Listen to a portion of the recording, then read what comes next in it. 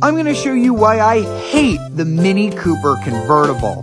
This car has a really interesting roof where you can retract just the front half of the convertible mechanism.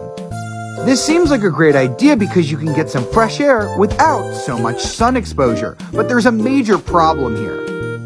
If you drive around like this, you will be completely deafened by the wind noise. It's so loud in here. And as you can see, this position creates a rather weird wind vortex, so your hair is going to get blown everywhere. That looks elegant.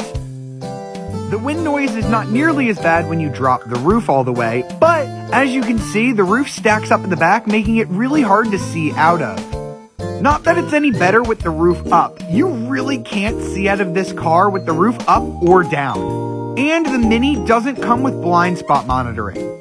Because of how hard it is to see out of this car, I would just get the hardtop Mini.